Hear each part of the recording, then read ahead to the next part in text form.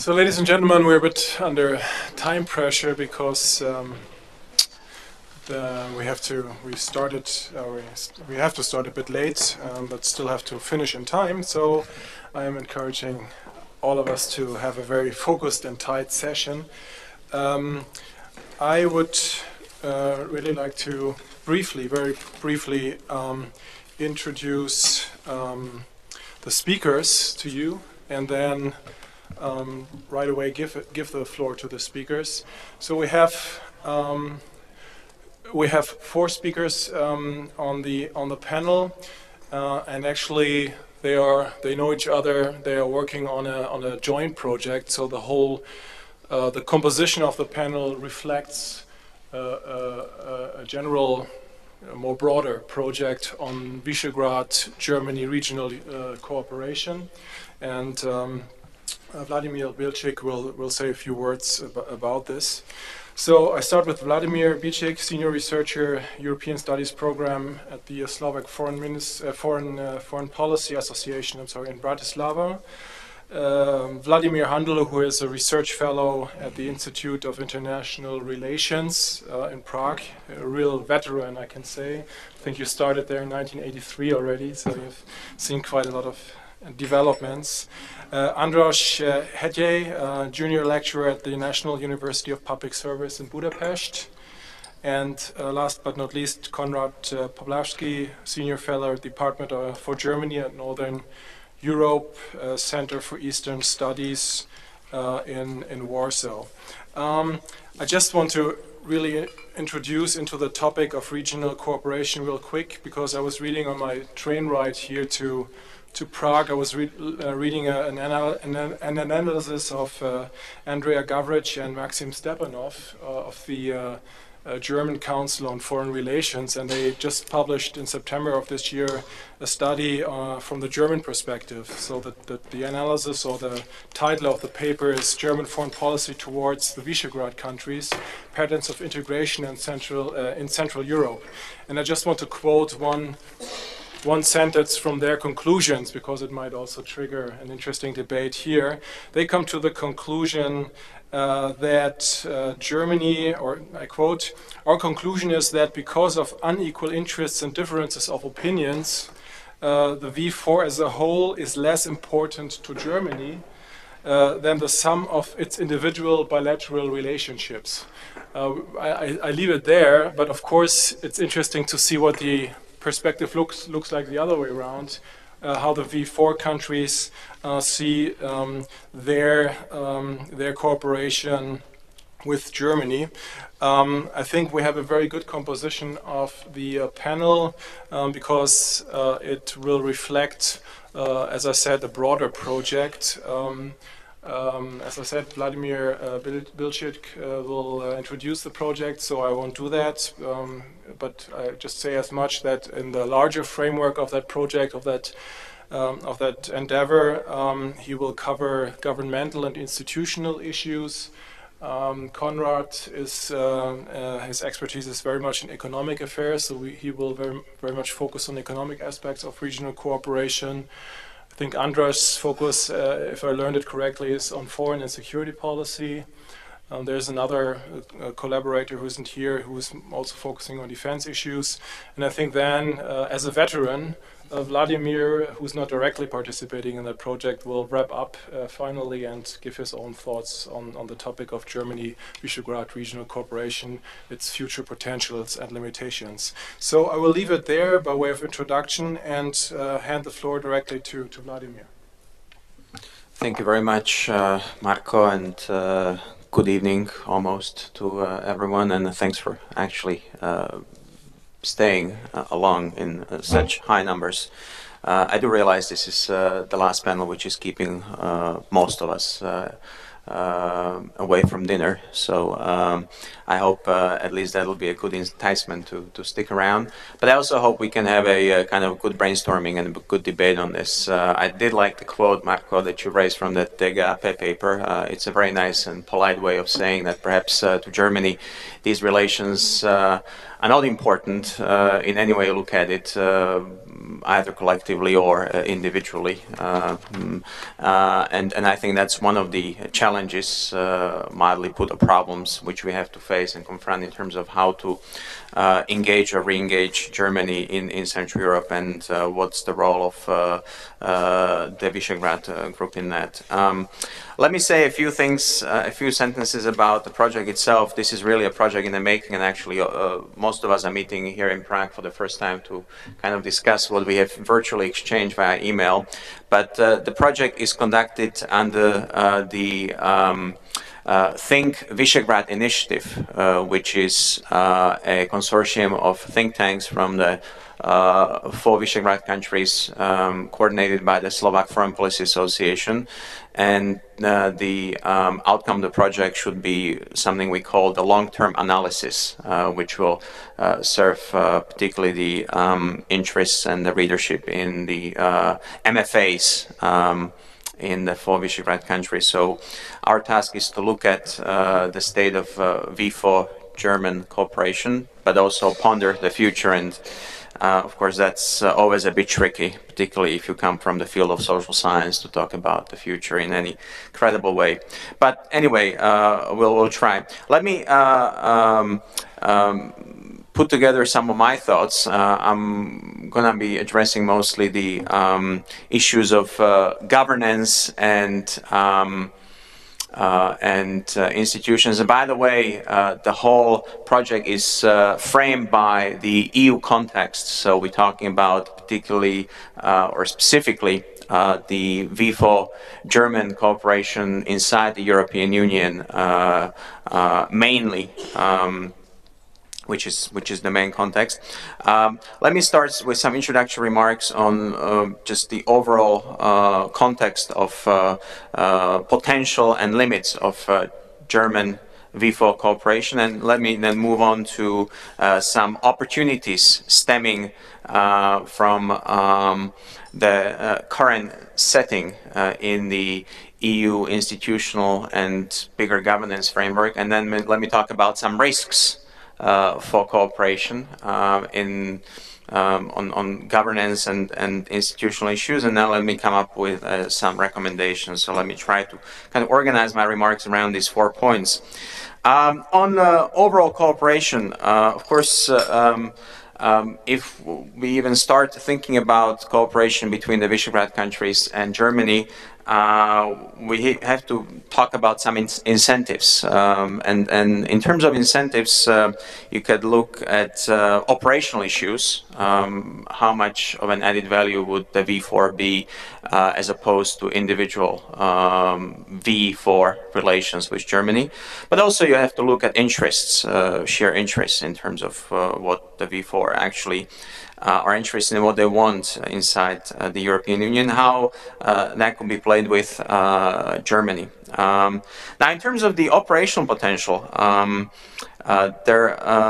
think there is a potentially great scope for the Visegrad Group, because if you look at the bilateral agendas between Germany and the individual Visegrad countries, really as we look at the last decade or so, these agendas are not problematic from German point, maybe with the exception of Hungary at the moment, but really you don't have serious bilateral problems. So in terms of bilateral issues, the German interest in picking up the relations individually is not particularly strong. And Central Europe as a whole, it seems at the moment is not low, but relatively low on the list of German foreign policy priorities. I mean, let's be honest, there are much bigger issues inside the EU. We're still dealing with aspects of crisis management. We have the external crises or external crises, if we extend it not just to the east but the southeast. We have things like Ebola, TTIP on the table, which concern and consume Germany and German foreign policy in many respects a lot more intensively than relations with Central Europe.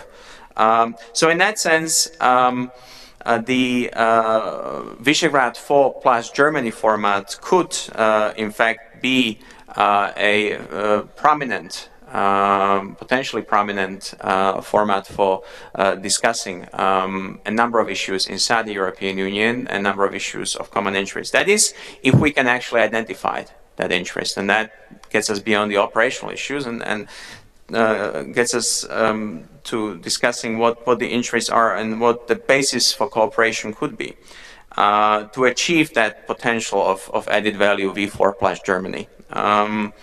Now, of course, when you look at trade, investment, when you look at the region and issues of common financial tools in the EU, you find a number of joint interests, and of course you find a lot of interdependence between the V4 and Germany. Yet, at the same time, there are clearly strong limitations in terms of how much we can talk about V4 interests. Yes, we are interdependent, but can we actually formulate something which binds that interdependence and gives it a real sense in terms of V4 plus Germany as a format for consultations, for policy initiatives, for essentially doing things together, if you want. And of course, the initiative has to come from us, not necessarily from Germany, because we have to be the ones pushing Germany and trying to have Germany on board for our own agenda. And when you look at the V4 picture, and today has been rather gloomy already. We've had a couple of panels touching on V4 collectively, but also aspects of V4. And really what I'm taking away from this is as if in terms of interests and in terms of the ability to not just identify them, but to do things together, we are in many ways at the beginning, at the start. And beyond talking, we haven't gotten very far on a lot of agendas.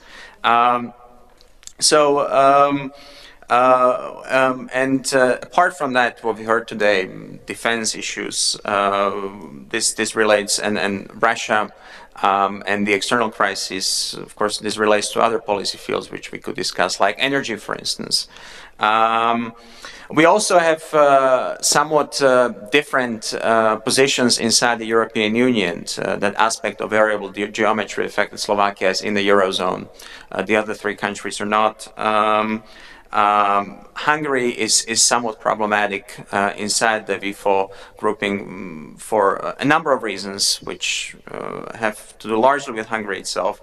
That again poses additional set of problems to trying to have a common basis in the V4. And of course, you still have the things like the role of history, particularly German history in the various V4 countries, especially in Czech Republic and Poland, which can play a role in domestic politics. So you have internal limitations here, which are tied to the specific countries, but also to their positions in the European Union. So that's kind of the big picture. Let me move on to a bit more of a focus on governance and institutions. And let me talk about opportunities which we might think about picking up today in terms of addressing some larger governance and institutional issues inside the European Union. In terms of opportunities, I see at least two sets of opportunities. One is contextual. And it seems to me that at the moment inside the European Union we have a much more favorable context to actually attempt to have not just a regional grouping, but to have a dialogue in a format V4 plus on a number of political and policy-related issues. The crisis management mode in the EU is largely or partly over. We can discuss to what extent, but the acute crisis is not here. In the acute crisis of Eurozone, we are facing additional external crises. But this, of course, sets a much wider policy agenda in front of us. A few years back, the policy agenda was reduced to saving the euro and the eurozone. And of course, that limited the potential for dialogue. Today, the scope is much greater, and we have a whole set of priorities outlined by the new Commission and also the European Council in June. But of course, we also know what needs to be done: growth, fiscal stability. We need to deal with the neighborhood or the neighborhoods. And we have the wider global issues related to things like TTIP, for instance, which I had already mentioned. The second set of opportunities relates to institutional issues and the fact that the EU is being relaunched or launched anew. And this, of course, creates a favorable context for the Visegrad Group and for Visegrad Plus formats. We have achieved a sense, at least for now, of new legitimacy and ownership of new EU institutions. We have a new European Commission with which most member states are happy, including Germany, which was terribly unhappy with the last Commission for different reasons. Germany seems to like the more political Commission, like the process, the way Juncker was chosen. Most V4 countries also identify themselves with the process. Against Hungary was a bit of a different story in this, but essentially the sense of strong legitimacy and ownership is something which creates a favorable context. We also have a new leadership in the European Council, which happens to come from the region, from Poland. And we have a greater coherence in the institutional structure. Potentially also something which might bring together the region and Germany on a number of issues, because the new president of the European Council is not going to only head the summits of the European Council, but also the Euro summits, if they ever happen again. Right now in the post-crisis mode, we seem to like the Euro summits, but nonetheless, this is something which again creates a sense of much weaker divisions inside the European Union. We also have EU presidencies which are coming up and which could bring potential to V4 and German cooperation, particularly the Slovak presidency in the latter half of 2016. So those are the institutional opportunities when we talk about the chances to grab in terms of trying to launch a more strategic and more permanent regular dialogue between V4 and Germany. However, there are risks here in terms of how we move ahead in this relatively favorable setting for now. One risk which is really kind of structural inside the European Union and ongoing but quite pertinent right now when we discuss these bigger policy challenges is the big tension between the political realities and the legal necessities. Namely, most people would acknowledge at some point and fairly soon we might need a treaty change in the European Union. Politically, however, this is unrealistic. Even Germany acknowledges this. So we have to tackle policy challenges under the existing rules. The question is, can we do this? How far can we stretch the existing rules in terms of our ability to tackle the policy challenges? We also have an overall challenge inside the European Union in terms of how much we can sustain the lowest common denominator under the existing treaties. So there is that push, we need to change treaties because we need more integration. On the other hand, there is that push, we need to change treaties because some of us might want to get out, especially the United Kingdom. So again, the UK is a huge risk in terms of keeping the institutional and governance coherence of the EU together, and this could have strong repercussions for relations also between the V4 and Germany. The UK referendum, if and when it happens, could again create all sorts of issues. But here again, there is potential for coalition building, particularly on free movement of persons, which has been an issue raised by by the UK and where Germany and the V4 have a strong united position. So the question is, how do we keep the existing acquis together, and how do we keep it working practically?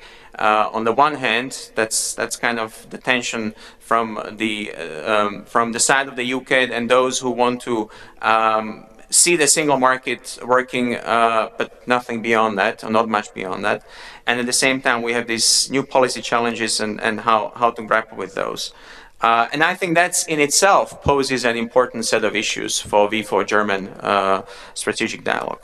Okay, I do have some recommendations in terms of how to move ahead on governance and institutional agenda. And what could work well in terms of establishing also an attractive basis in the V4 vis-à-vis Germany. Let me just mention three things. One is the V4 works well if there is a clear leadership, clear common voice, and that depends largely on V4 presidency.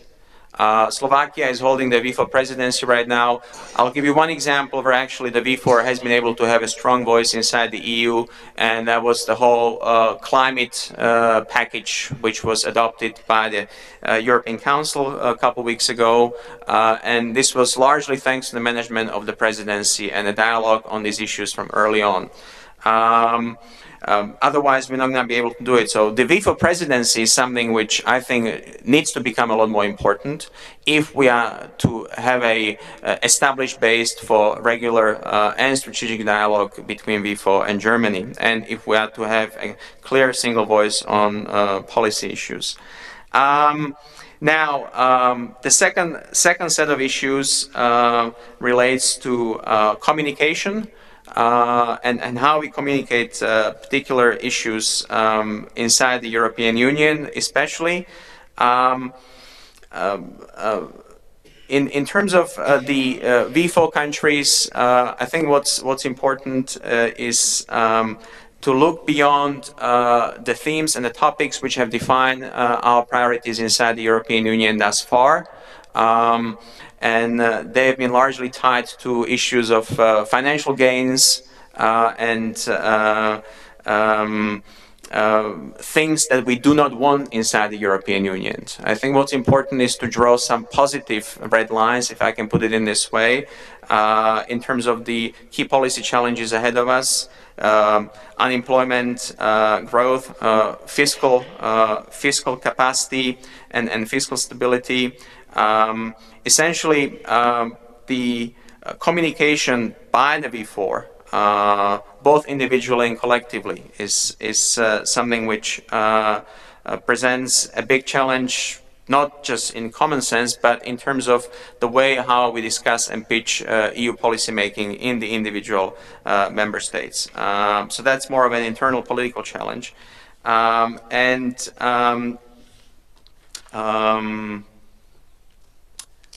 Finally, I think what's really important in terms of being attractive for Germany as V4 as a group is the ability to perform and deliver results.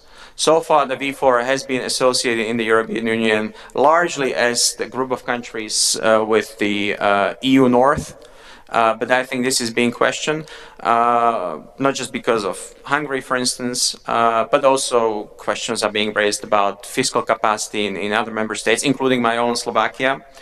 I think we also have a big issue domestically coming up in a number of countries, perhaps with the exception of Poland, and that is our inability to actually draw the gains of European integration, particularly with respect to European funds. We're going to be hit hard next year, and basically the image of decent performance in the EU and reliable partners could be seriously undermined and struck by our inability to actually draw on the financial gains from the European integration. This also relates to communication, that performance issue, but it's something which we do need to work on if the V4 as a group is to become attractive. So, as I say, these are some initial thoughts on really what is a huge agenda, and we'll just sit down and start writing the paper in the next few weeks. So, any comments are welcome. Thanks. very much, Vladimír, and I hand directly over to András. Thank you very much. I'm András Hettyey. I'm from the National University of Public Service, which means that I am not not working for the government, so I'm quite free to speak my mind. I will talk about external EU, more specifically external issues where we four countries and Germany can cooperate. So I'm going to talk about mostly Ukraine, Eastern Partnership, TTIP, and yeah, these will be my three most important points. I leave energy, defense, etc. Aside, and I'm going to concentrate on these points. Another general remark, there has been a lot of talk about Hungary not playing the game of the V4, doing things which undermine V4 in the last couple of months. As we are trying to look forward and to the future with this paper, I will try to leave this behind and the assessment of these things which of course happened. Some were, in my opinion as well, mistakes on the part of the Hungarian government. Some were a bit unjustified or unjustly exaggerated by the press. Anyway, I'll try to skip these in order to look forward. Maybe I could elaborate on that when we are coming to the questions. And I will also present my paper in a way which will give to you many questions. So I don't really came with answers. I have many questions because we are just now trying to write this paper. So I have many open questions. My central thesis is that if we had met 1 year ago, I would have been much more skeptical about the cooperation between V4 and Germany. Because I think right now there is a window of opportunity for a stronger cooperation between Germany and the V4 countries. That's my main point. I think there might be a stronger German receptiveness towards V4 positions, a stronger receptiveness than in the past. Why is that? Who made this possible? I think it's quite clear one person, Vladimír Putin.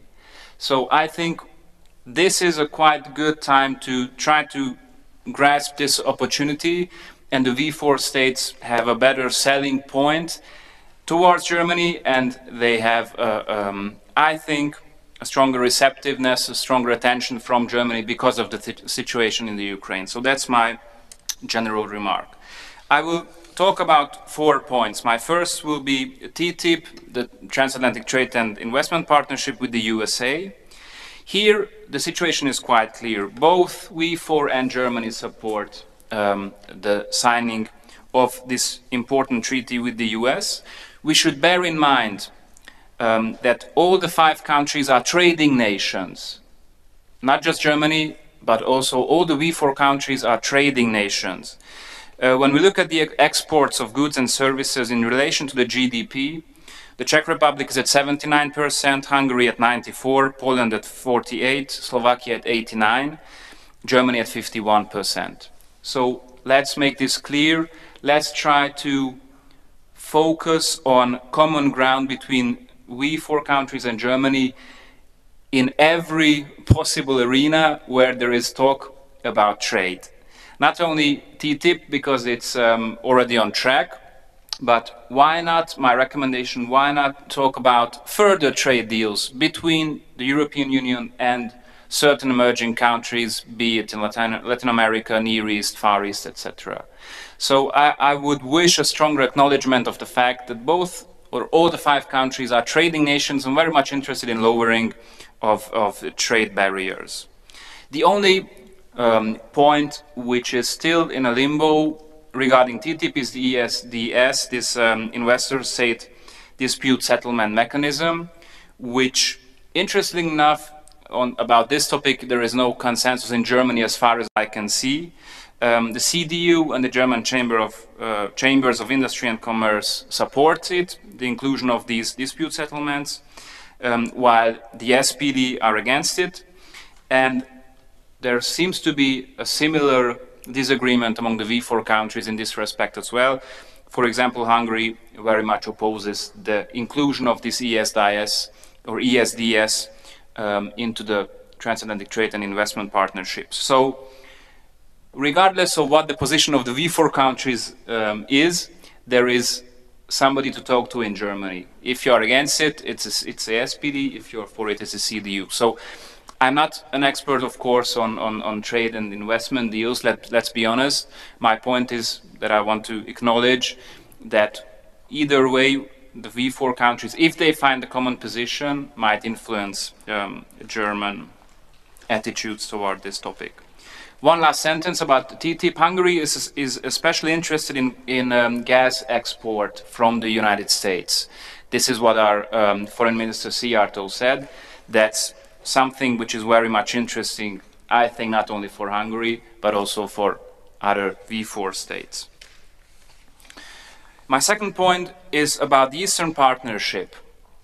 There has been a signing of association agreements with Georgia, Ukraine and Moldova in June, which was very much supported both by Germany and the V4 states. So once again, a common ground to start from. My recommendations, which are partly the recommendations of the Ministry of Foreign Affairs and Foreign Minister Szijjártó, are the following in this regard. Total visa liberalization should be pursued vis-à-vis these three countries. And the second, Eastern Partnership programs should be tailor-made for each country. Right, or up until now, there was rather an approach which was one-size-fits-all. The Hungarian position is let's tailor-made each part program for every country. Another recommendation, enhancing the V4 Eastern Partnership program. There is a special fund, special mechanism for that V4 Eastern Partnership program. Let's try to enhance it. I'm speaking about money, of course, mostly financially, this program. And overall, let's try to achieve bigger sums, more significant sums for overall Eastern Partnership programs. This is also something which these 5 countries could work on. Once again, I see here what I told you at the beginning, a window of opportunity. As far as I can see, the Eastern Partnership is given its due weight in Germany, a much stronger interest in Eastern Partnership than a couple of years before. Chancellor Merkel said in November last year, Eastern Partnership has great potential. In April 2014, Steinmeier and Fabius, French foreign minister, were together in Moldova and Georgia. So I think there is a bigger interest coming from Berlin towards these countries than used to be. And only last week, Chancellor Merkel, after the Brisbane G20 meeting, said that the conflict in Ukraine is not only about Ukraine, but it's also about Moldova and Georgia, so as well as Serbia, for example. So I think the Germans are looking much more openly and much more attentively towards Eastern Partnership countries, something which Poland, I think, especially, but also Hungary can welcome. My third point, Ukraine. There has been a divergence of V4 positions in the past. Once again, let me skip this part and look what we can do in the future. I think we have lots of common interests here as well. Germany and the V4 countries. We, in general, support the new Ukrainian leadership. Ukraine should be firmly on the European path. And if we talk about Russia, a consensus about the implementation of the sanctions against Russia. There has been a lot of talk about Hungary not supporting the sanctions. The facts are that we have implemented them, and we are, just as the other 27 countries are going to implement them as well. So just to make this clear. One opportunity for V4 countries here is, I think, something which became clear from the statement Mrs. Merkel said after Brisbane, where she, I'm sure you read it, where she very strongly said or criticized Russia and said Russia was violating the territorial integrity of neighboring states. Russia is questioning the peace order in Eastern Europe or in Europe in general. And 25 years after the fall of the Berlin Wall, she does not want to go back to a situation where this can happen again. So I think these are thoughts which are very much in line with the V4 positions. How can we support, back to Ukraine, how can we support, strengthen the new Ukrainian leadership? I kind of think we could begin with small things. One Hungarian proposal is partly implemented as well, to open new visa centers across Ukraine to facilitate the movement of Ukrainians to the European Union. We will open in a couple of weeks a new visa center in Kharkiv. We have already opened one in Dnipropetrovsk and Kiev, and we are planning to do the same in Odessa and Donetsk. This is something small, seems rather insignificant. I think this could have a really beneficial effect on Ukraine. My last point is, my fourth point is the enlargement of the European Union in the Balkans. Here, once again, it applies what I said at the beginning. Putin has thankfully knocked heads together, I think, between Germany and the V4 countries. In the last couple of years, Germany was in the skeptical camp when it came to further enlargement of the European Union in the Balkans. This was not really acknowledged widely, but you could quite easily detect it. For example, in many SVP papers, there was these informations or statements. This has, I think, also quite radically changed. One example being Angela Merkel has met 8 Balkan head of states in August and said that significant progress has been made in the Balkans and the future of the Balkan countries are very much in the European Union. So this is exactly what especially Hungary is pushing, but also the other 3 countries. Try to work on that and bear in mind that Germany is coming out of the skeptical camp and has a more open attitude. 2 last thoughts. One, what about Turkey? The V4 countries support Turkey's EU accession, while Germany is sticking to the privilegierte Partnerschaft, or privileged partnership, whatever that may be. Maybe are there possible common ground between V4 countries and Germany in this regard? How could Turkey be moved closer to the European Union? And my last question is, what about a common V4 and Germany position on UK membership? Do we want the UK in the European Union? Under what circumstances do we want UK to stay? How far are we ready to go? And also, if I'm talking about UK, Vladimír was just touching upon this. What about UK, the steps the United Kingdom has taken towards trying to limit the freedom of movement in the European Union, something which is very much against the interests, I think, not only of Germany, but especially of the V4 countries. So I think also vis-a-vis UK, there is some possibility to work more together, stronger together, and there are several opportunities, I think, there.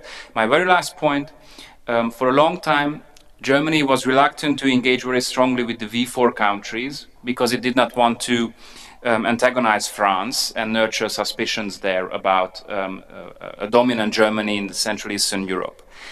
With the French-German relations somehow in dire straits in the last couple of months, maybe there's a chance, I don't say to substitute France for Germany with the V4 countries, of course not, but maybe another possible route of advancement towards the hearts and minds of Germans. Look, we are 4 countries which are inside the Maastricht guidelines, while France has just announced that it won't be under 3% in 2015 as agreed, but only in 2017.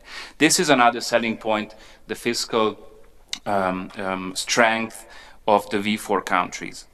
So that would have been, or that was my short presentation. I have many questions, some answers. I'm really looking forward to you commenting on this issue. Thank you very much.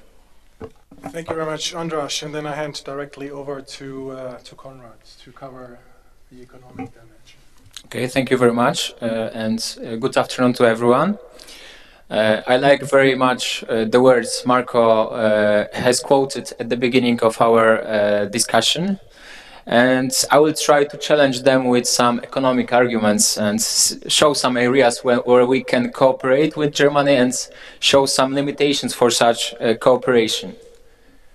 So I prepared some small presentation to make my speech more structured. So first of all, I would like to describe some background for economic cooperation. So show some changes in thinking of Germany and in position of Germany and of V4 countries. Then I will try to elaborate on some economic challenges and later on also energy challenges. And at the end, I will try to give some ideas what can the common position be. So let's start from the first point. So first of all, we should notice that there were several important changes in the environment, economic environment of Germany and V4 countries. So first of all, we are at the end, there are some geopolitical aspects which are important for both, for the whole region. So we are right now at the end of the era of enlargements. So actually that makes Germany less interested in V4. Central Europe and V4 have shown during the crisis that it's not problematic region as, for example, Southern Europe. What makes also meetings less frequent. But on the other hand, there are also several factors that gave some chances because of it. So first of all, there is V4 countries, they proved during the crisis that the whole region is quite strong economically. And there, of course, there were some temporary problems, for example, in Hungary or in Romania, but most countries have shown that they managed crisis really well, as in case of Latvia or other countries. And on the other hand, from geopolitical context, we should also take a notice that we have also problem with Ukraine and Russia, which is also should bring attention of Germany closer to Central Europe, as this is of crucial importance for this region. The second thing is political consequences of the Eurozone crisis, which are quite important. So for sure, they strengthened the position of Germany. Germany is perceived as much stronger country, as actually almost a leader of the informal leader of the Eurozone and the EU as a whole. But on the other hand, Germany became more alone than in the past. The relations with France are quite tense for some time. We don't speak anymore about Merkozy duel. The camp of traditional supporters of German policy, such as the Netherlands or Finland, is also weaker, as Finland, for example, has problems after fall of Nokia and problems on the Russian market. The Netherlands started to be more Eurosceptical than in the past.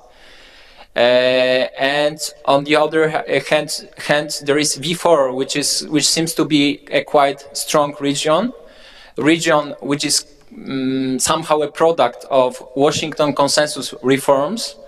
And there is some similarity of our perception of economic policy in V4 countries and Germany.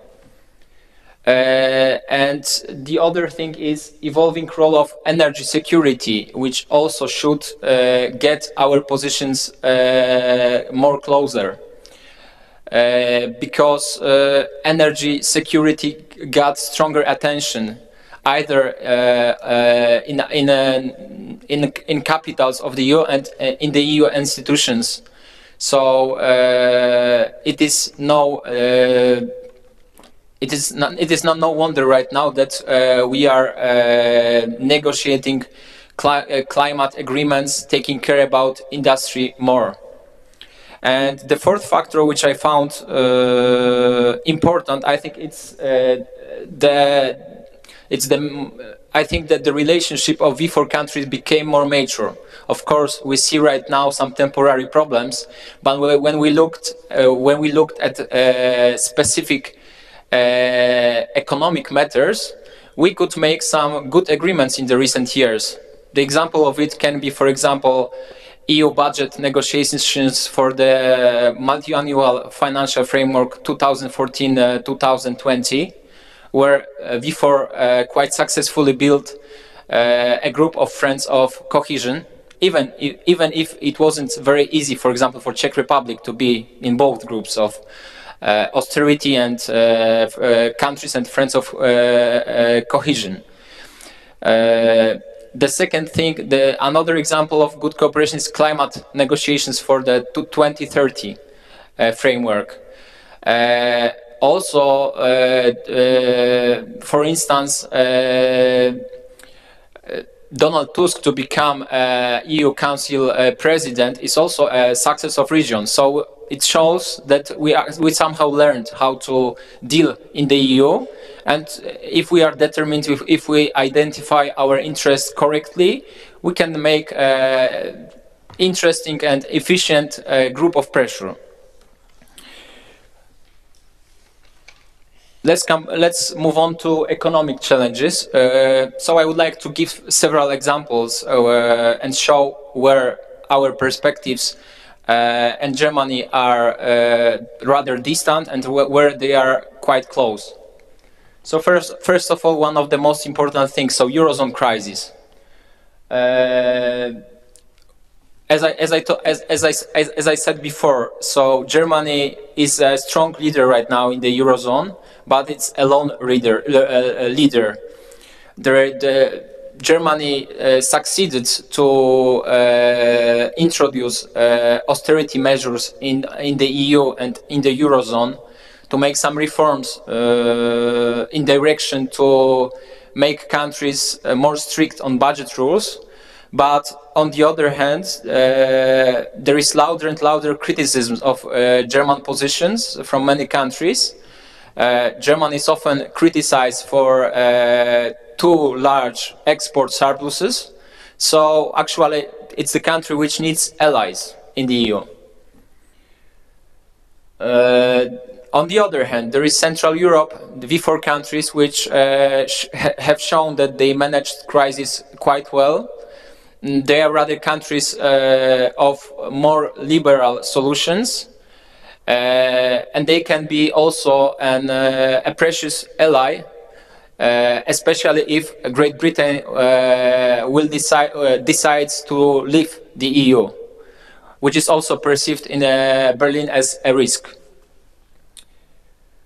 So I think there is here quite interesting area which wasn't used before. So maybe V4 countries should be louder and should voice louder their ideas for reforms of the Eurozone, and should take care more about strategic choices in the Eurozone and in the EU. We should, of course, get to know that the fact that only Slovakia is a member of the Eurozone, but on the other hand, no of the other V4 countries have opt-out clause. So we have to, Poland, Hungary and Czech Republic have to enter the Eurozone.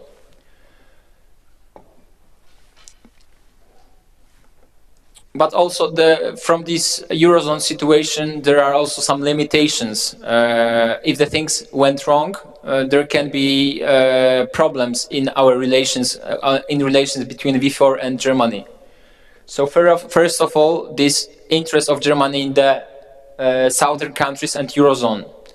If issues get worse, there can be a problem, because Germany can be forced to accept some measures, some reforms of the Eurozone, which are divisive for the whole EU. Example of it can be the Eurozone budget. For now, this is out of the table of negotiations table, but it can be brought if the situation gets worse. And there is also, as I said before, this division. The whole V4 is not, there is not complete cohesion on the topic because Slovakia is in the Eurozone. Sometimes the aims of Slovakia and other V4 countries can be diverse. And another example, banking union, which is quite specific, and it's a case for the nearest even months. Okay, so as I said, V4 countries have to, the three V4 countries, apart from Slovakia, have to enter the Eurozone. So they should be taken into account in the debate about banking union. It's also, I think, interest of Germany because Germany is very interested in stability of the Central Europe. We don't have to mention that if we take into account all the V4 countries, it's one of the most important economically region for Germany in the world. And participation in the banking union, it can be an advantage either for Germany and for V4 countries, because for Germany there can be another ally which can support often German ideas, and on the other hand for Hungary, Czech Republic and Poland it can be also a proof that the Eurozone system is, being in banking union can be a proof that Eurozone system is not so unsafe as we sometimes think. And this architecture doesn't bring new risks for the financial stability. If not, there can be some limits which can be unpleasant either for the Eurozone or for V4 countries. So banking systems in V4 countries are quite dependent on the investors from Western countries, from Eurozone countries. So if there will be separation of Hungary, Czech Republic or Poland from these talks about banking union, in the future there can be some conflicts in management of the crisis, for example, between European Central Bank and national regulators, which can be damaging for both sides. So I have just and also energy challenges, but I'll try to make it very short, not because the time is almost passed, almost passed. So I think that the energy is the question which is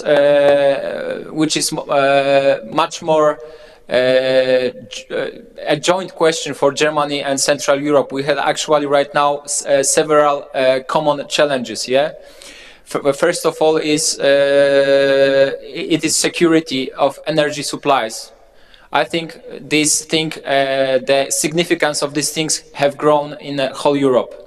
The second thing is actually question if Russia is a reliable partner and supplier of resources. We have to ask this thing. For example, the events from October shown that Russia doesn't have to be a reliable partner. In October, Gazprom suddenly delivered much less gas than it was in the contract. And Central Europe is also important as a transit region and as a region important for the security of supplies in the EU. So there is a broad need for cooperation in this area. But there are also some limits. So for sure, Germany is much more diversified countries, and it's relatively safe compared to Central Europe. And we have different perception of risk. Some German officials say that actually Russia is a very reliable partner, and it's never used gas and energy resources as a political weapon against Germany. So I will skip just climate policy, which I found also important. So just to conclude, so in the area of economic things concerning the Eurozone crisis, there is one conclusion. Although there are several things and processes that are showing that actually it should be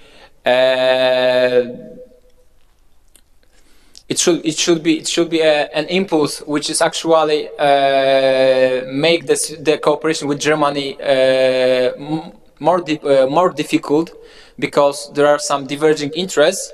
But on the other hand, there are some potentials if V4 will be more louder on Eurozone issues and will take part more in the debate. And in energy issues, I think there are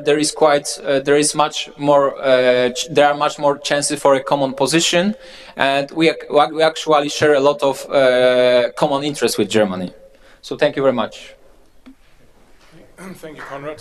Thanks a lot for your presentation. And then Vladimír has the final word on the panel. Thanks. Thank you, Marco. As I'm not part of the project, I just listened now to the presentations, and I really I'm not able to analyze the findings of the colleagues, but I will comment briefly on some of the issues. One of the comments, obvious comments, which also actually were addressed in some of these presentations, is that Germany never was keen to develop the relations with Visegrad countries for many reasons. One of them, András, I think, mentioned being afraid of France, and because France, of course, expected Germany to develop a clientelist relationship in Central Europe and manipulate these countries, and that's what France was really very, very cautious and looking at Germany, what it was doing. But at the same time, there was a second point, which also was addressed in some of these presentations, the coalition building. For Germany, the coalition building within the European institutions is obviously key. Now with the EU 27, this is the way how Germany will have to operate. And Germany always has been very cautious to support any kind of group building which would hamper the free coalition building on issue-based agenda. So I'm really rather skeptical, or at least cautious there. So where we did see Germany working with the group, it was during the transition period, during the transformation of the whole area or region of Central East Europe. Germany was key to this integration of these countries into the European Union, into NATO. The major issue was, of course, this westernization of Central and Eastern Europe, making Central East Europe homogeneous with the Western Europe in terms of institutions, norms, procedures, to some extent also policy making. This was a great success, a German success. But since that time, what we see rather is kind of German sort of feeling of this enlargement and transition of Central East Europe being mission accomplished, and Germany really dropped or decreased its interest and moved its interest further to the east and to other areas. So it is going to be a very difficult, I think, task for the Central East European countries, for Visegrad, to generate more German interest into the region. And I see that all the colleagues really are doing a great job in looking at the issues and areas where this could happen. My second point is that I'm afraid that I'm not sure that the Visegrad countries are really able to generate sustained policy lines both in Europe and vis-à-vis Germany. I will rather refer to my country, the Czech Republic, but we have a difficulty. We have a great asymmetry in relations with Germany. I don't speak about the asymmetry of potentials, power potential, economic, etc. I'm rather speaking about the asymmetry in the way how foreign policy making is being conducted in these countries. In Germany, you have this difficulty of coordination of this institutional pluralism of German foreign policy making. And this is really a challenge for German foreign policy, and it has been discussed and etc. What we have on the side of the Visegrad countries is, however, pluralism of policymaking, of policies. We have really a very limited national consensus on foreign policy issues, and what we tend to have is that we have different governments or changing governments, changing also foreign policy lines. If you look at German debate now on Hungary or on future Polish elections and the prospect of hopefully not, but the prospect of Kaczynski's return to German foreign Polish policy making. This is a Schreckens vision, what the Germans say. And if you look at the Czech Republic, there was such a warm welcome for the new Czech government after these elections last year. And again, now you look at Germany and German sort of understanding of Czech political mass here in relations with Ukraine and Russia as a great disappointment. And so I'm a bit skeptical that we are really able to generate a clear and sustained policy line. And therefore, I say this is the key, actually, the key task where these countries have to really focus their efforts. Then I skip some other issues because we don't have much time. But then just brief comments on German interest to keep the Visegrad countries or the region going. Yes, obviously, there still is the key German interest in keeping this area stable and homogeneous and compatible with Western Europe. That's a key interest, obviously. Then the second interest is that was also mentioned. These countries tend to belong to the so-called Nordic group within the European Union. Vladimír Bilčík mentioned it, and András and Konrad as well. So yes, this is again some kind of political capital we have here. I also agree that Vladimir Putin is a great integrator of Europe, and again pushing us together and pushing us closer to Germany and to the core of European Union. Again, it is the task for these countries to sort out their policies. And again, I refer rather to Czech Republic, where we don't have institutional pluralism. We have an institutional mass in Czech foreign policy with the president traditionally and consistently doing different things than the government does.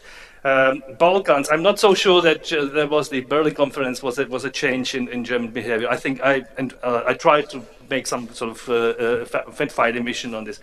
It was rather a flanking political sort of context, but you were right. I think the Visegrad group, if there is an issue, it's Ukraine and Moldova and Russia, and it is of course the Western Balkans or Back Balkans. So you are right. I think there is a chance to work and to push or to work together with Germany. And last but not least, the France. France is a terrible nightmare for Germany because Germany is losing France within the European context. I don't think Visegrad, and it was not suggested that Visegrad could replace France, but perhaps this multi-dimensional, multi-attitude, several more azimuths of German foreign policy making may be one of the outcomes of this very difficult sort of relationship with France. My worry is that without France really going through these necessary reforms, Germany and European Union will have a terrible problem, and we will all pay for this. So yes, thank you for the opportunity to talk, to briefly discuss the presentations. But I'm looking forward to reading what you finally will publish or send us, and I'm sure it will be a very encouraging and inspiring paper. Thank you. Thank you very much. So that we still have a little bit of time to discuss. I mean, I just want to spend one or two phrases to try to bring all these presentations together and maybe have the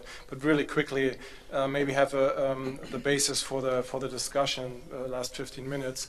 Obviously, I think this is a very promising project, and I like very much that you focus on specific interests, on specific policies that are operationalizing, or that you can operationalize, and that you in that way look beyond, general statements of how good multilateralism is, and that we share historical common history and historical legacy, and really look into the hard interest things. I think this is very promising, and I think a common red thread of all the presentations was, at least with the exception of Vladimír maybe, of the project, is that there are good signs that the environment, the European environment, has become more conducive.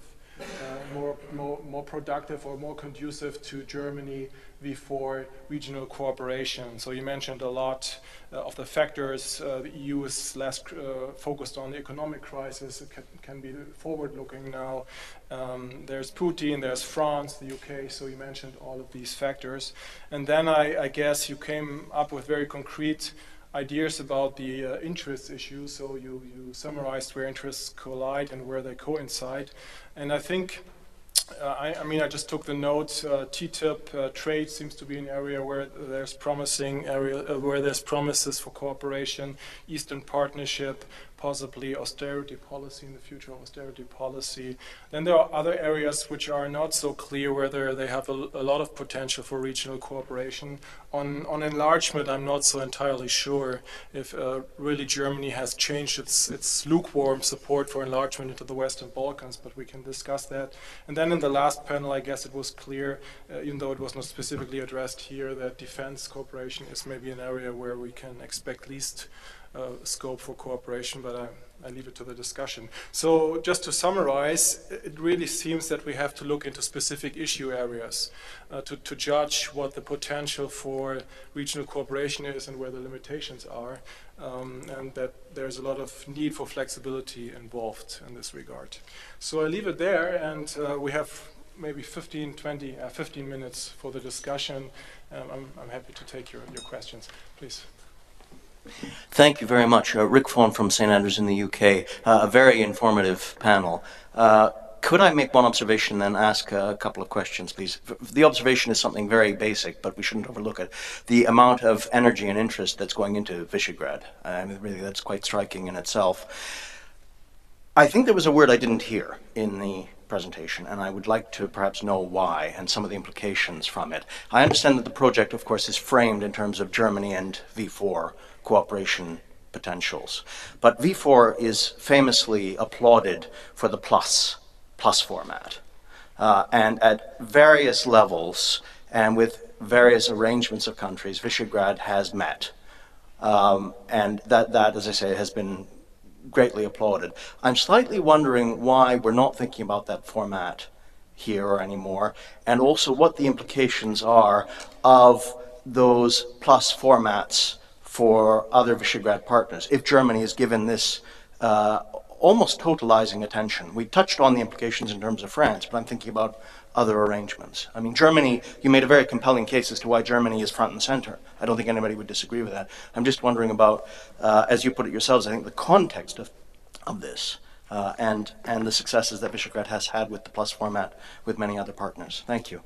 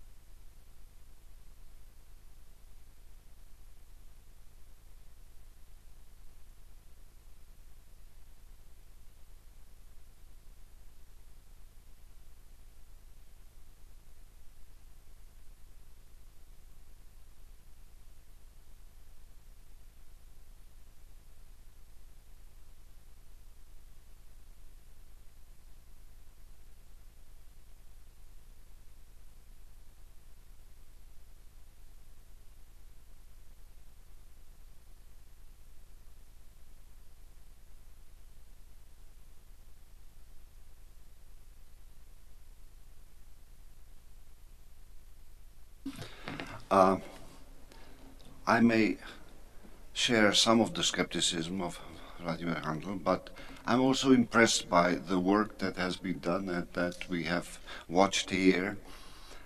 I think that there are many, many things that are very encouraging that I heard and that we all heard.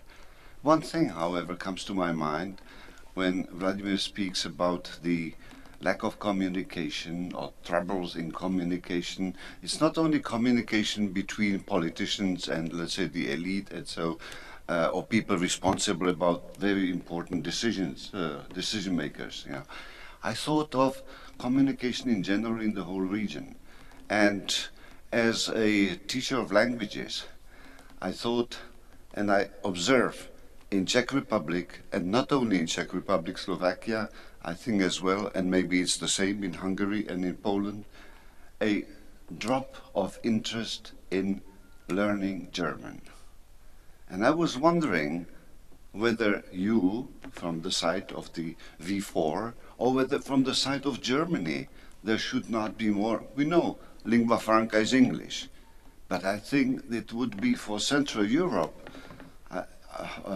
of great importance if German, because in many of those countries it was the second language, if German was somehow kept alive, and either through Goethe Institute or whatever sort of channels, you know, it would, because I know that the Deutsche Arbeitsstellen, etc., they just disintegrate. Even at my university in Olmütz, that was a very, very important institution, and there are not enough students interested in studying that. So whether some encouragement, you know, of German as a language for that region might not be of interest and worth sort of pursuing.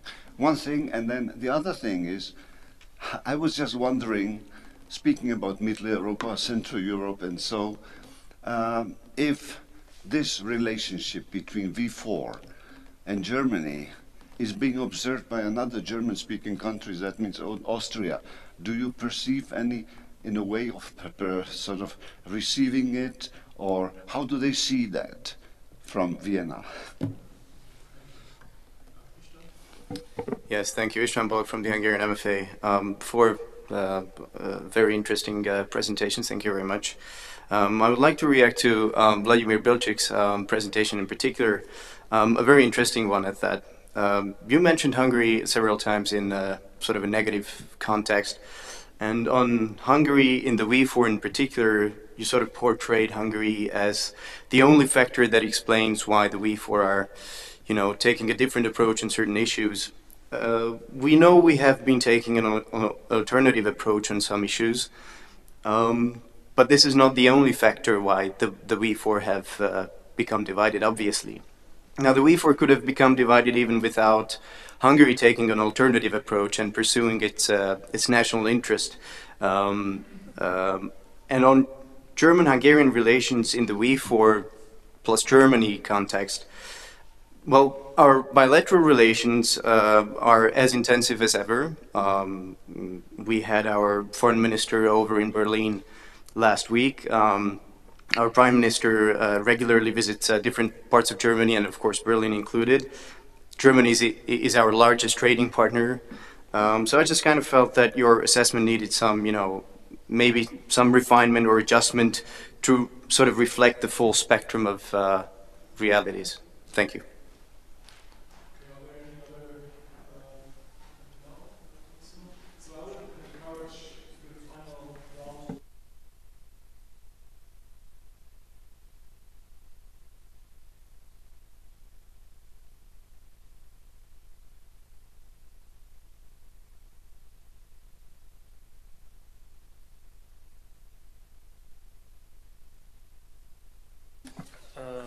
On István's comment, I think you're right that Germany will never give up cooperation with any partner which it sees as important. That's why Germany will never give up on Russia. Germany will never give up on Hungary. Germany will never give up on anybody, because this is the cooperative way of German policy making. Germany is an inclusive actor. What we were indicating here was the way how Germany relates to individual partners, in this case also Hungary, more privately, so to say, or inside within the German foreign policy and expert community.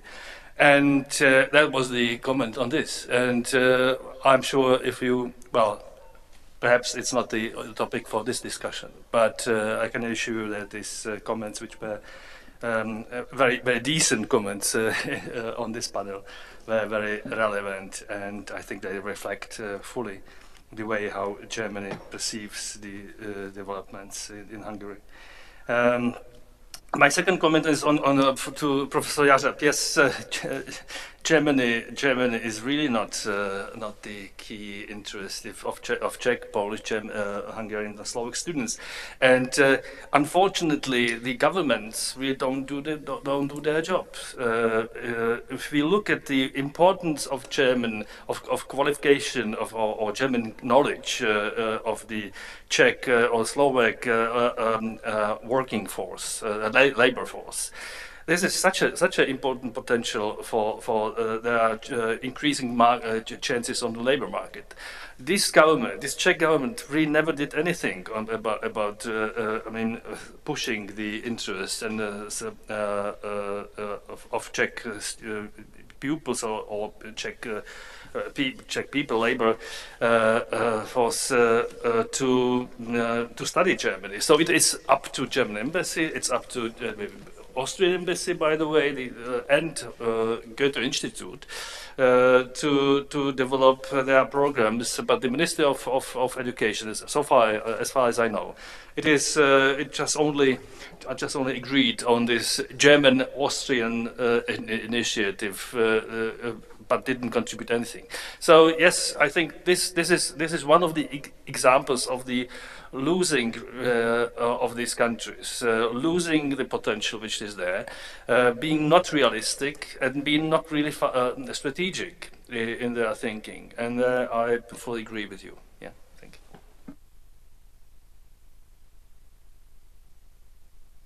you. So I just very short, because there were not many questions addressed to me. Just some notice about. So I don't feel that Germany's popularity of German language is decreasing in Poland. I think it's increasing actually. I think that's much worse with French, which was actually almost on equal grounds with German in the past and right now. But it's just my subjective. Maybe I should look at the data. And just maybe one comment to Vladimír, so to maybe try to revive his skepticism. So I just think that maybe Germany doesn't support groupings, but we also don't talk about the V4 to be common on every topics of the EU. But on the other hand, on the very specific topics, if we build up some group of countries supporting some policy, as for example Friends of Cohesion, I think Germany will be quite interested to cooperate, and because it's efficient way of making some diplomacy, and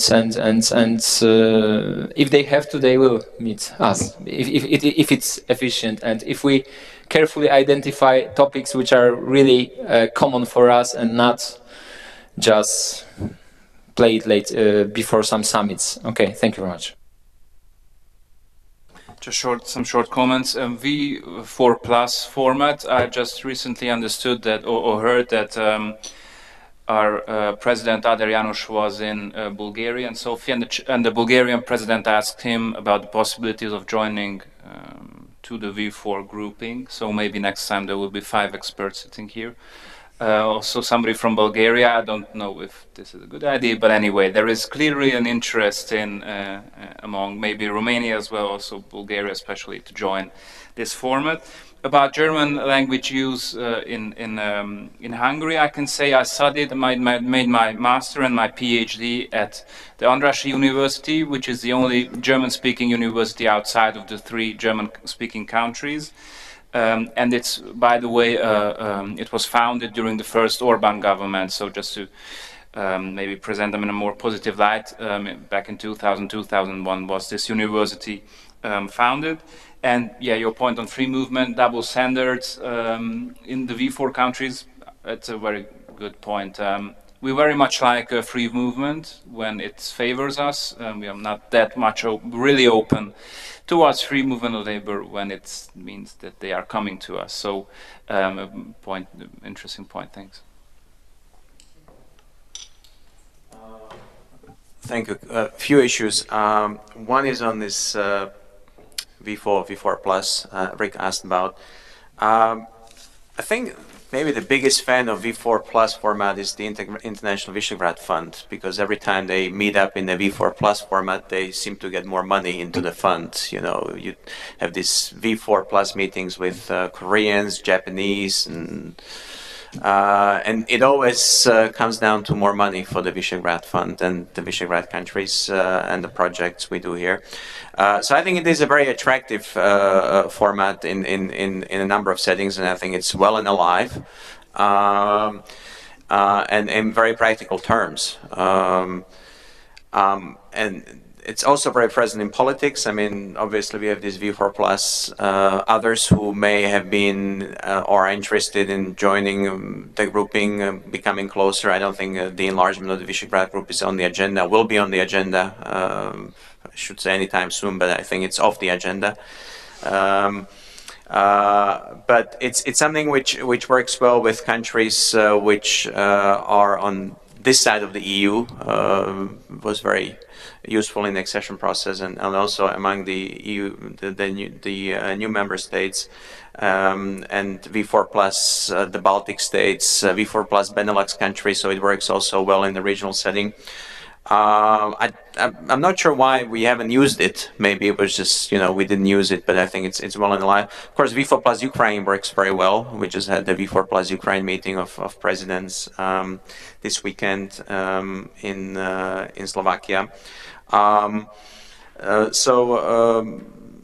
not sure that's something, however, you would market vis-a-vis Germany, of course, because I don't think that would, particularly for practical and political reasons, be necessarily a good marketing point. So I think it works well vis-a-vis outsiders and the countries in the region and perhaps other comparable regional groupings, but you probably don't want to use it so much vis-a-vis the big countries.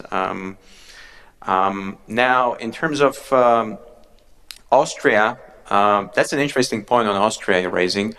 I think Austria is, again, one of those plus countries for the Visegrad, and it's an increasingly important country in the region, partly for Slovakia, because it's the only Eurozone neighbor of Slovakia. And that's created kind of new dynamics also in bilateral issues. It's also interesting these days when this foreign ministry actually is kind of pushing the Austrian line and sort of this southern line, Slovenia, etc. Things that especially Petr Drulák has kind of been presenting as something which is perhaps a new tangent or priority of Czech foreign policy. So in terms of the Slovak-Czech dimension and the Slovak dimension, that's something which is very important. I think if you look at the larger scheme of things, include Poland and the whole V4 group, you get a different sense of dimension. But again, I think Austria is very important for the region, also because of trade, because of investment. It shares a lot with Germany, but also because of infrastructure. I mean, we haven't mentioned infrastructure here in terms of practical issues, and that's something perhaps we need to also think about when we talk about Germany and the wider region, and Austria, of course, is and should be a part of it. Only one sentence on Hungary. I'm very glad that the issue is being talked about, because I've been in so many meetings recently on Central Europe and Visegrad countries where we, kind of say, this is really an issue we should address in terms of the region, but let's not talk about it. But I don't think it's an issue which we are going to discuss here. It's for the debate here. So that's where I'll leave it. Thanks. Okay, so thanks to the panelists, thanks to the audience, and good luck with your project. And now let's conclude the conference. Thanks.